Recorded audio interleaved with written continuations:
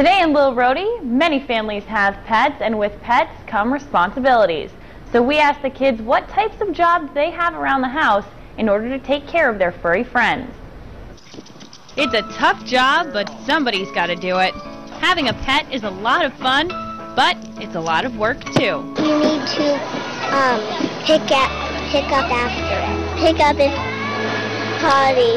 You have to walk them and take them out from the bathroom, feed them. That's a lot. You need to clean its cage, put it in the cage, and feed it.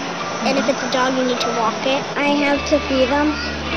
Are there any other chores that you have to do? I have to wash them. It's nice to have responsibilities while growing up, especially with animals.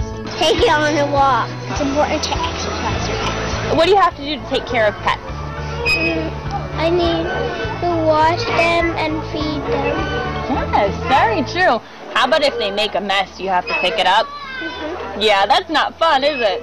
And my dog eats poop. What other kind of pets do people have? Big dogs. Guinea pigs and gerbils and hamsters. I have cats. I got a dog, fish, and a, I think that's it. Birds. Parakeets. Birds or parakeets? My dad wants an elephant. Will that fit in your yard? I think. Does your mom know about this? Yes, she does. And does she agree with it? No. I would definitely think twice before getting that elephant. Keep in mind that someone needs to clean up after it. You might want to get a smaller pet. Patrick?